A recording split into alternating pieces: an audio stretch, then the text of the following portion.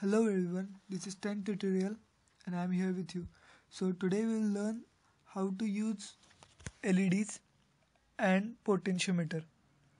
We will directly go to pick devices, animated LED. I will choose all colors, that is blue, green, red and yellow. Okay, so their orientation is as per my requirement. Sorry, I will choose other color.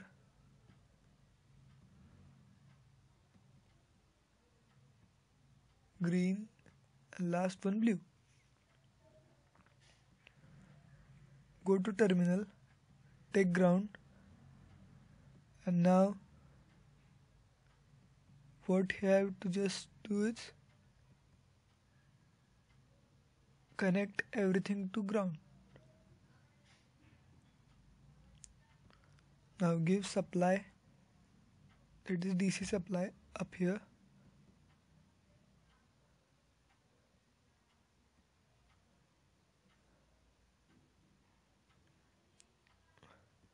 So now we are done. We will give 5 volt voltage. Now run. So all LEDs are glowing. Okay, this is fine with simulation, but if you are performing hardware experiment, then the current flowing through LEDs may be higher than the rating of LED. So this may damage your LEDs. So for that particular case, for protection purpose, we will require resistance.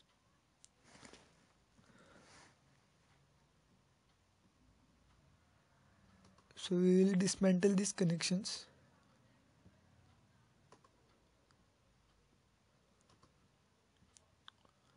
And now we will change orientation by 90°. And here we are placing.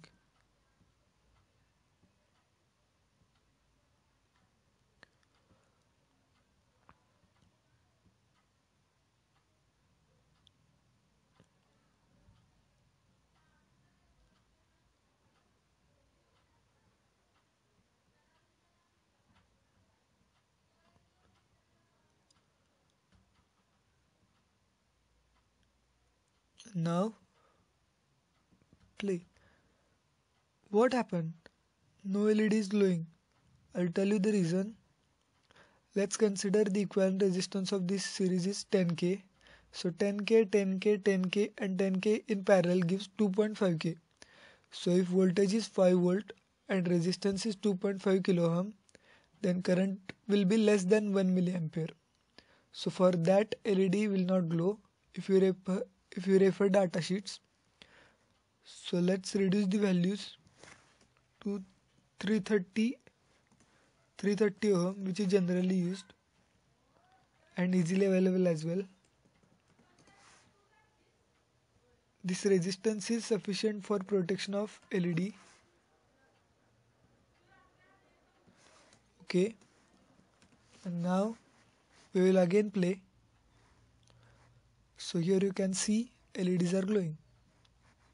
Now instead of giving voltage source, we will go to component, pick devices, logic, state.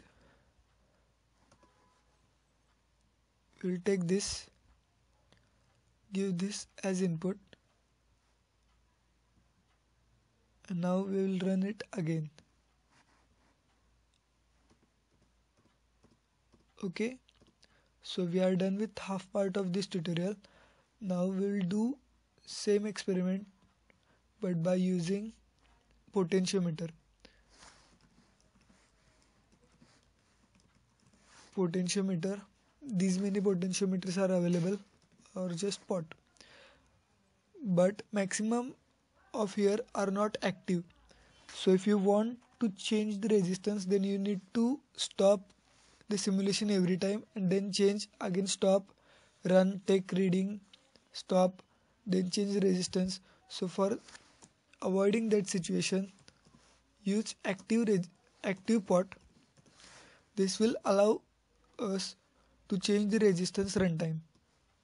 Okay, now we will place it here. We will rotate it by, okay, yes. Now I wish to drag it a little bit down. Now connect negative terminal to ground. Take DC voltage source, connect it to positive voltage and this as input. Now we'll give DC voltage as 5 volt. I would like to zoom in. Okay, so here we are. It is 50%. I'll run. Nothing is working. I will increase resistance step by step. Just look at the LEDs. So at 60, above 60 it is glowing.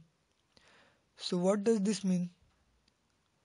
Okay, this means that at 60 the voltage will be 3 volt. So above 3 volt it starts to glow. And near to 5 volt it completely glows. Now it will decrease. So in this way you can use. I'll stop the simulation. Go to AD's properties. You can define the resistance of this potentiometer here if you want to change. So that's it from this tutorial. If you want to get definite alerts about my new videos, then please subscribe to my channel. And thanks for watching this video. We will meet in later videos. Thank you.